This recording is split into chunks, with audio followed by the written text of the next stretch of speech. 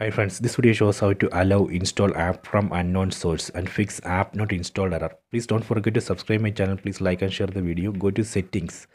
Select this settings icon. Then select device preferences. Go down. Select security and restrictions. Select unknown sources.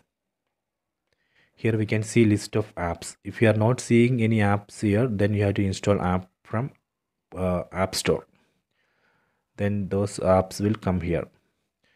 Right now we can see file manager app, Chrome browser, and send files to TV app. I am going to allow Chrome browser to install app from unknown source. Done. After this, using this Chrome browser, I can download Android app from internet, then installing this device. It won't show any error message. Similarly, I can allow file manager app and send files to TV app. This way we can allow app to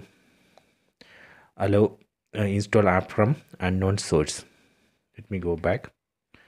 We have to disable this option, verify apps, otherwise it would show warning message when we try to install app from unknown source. So this way we can allow install app from unknown source and fix app not installed error. Please check it.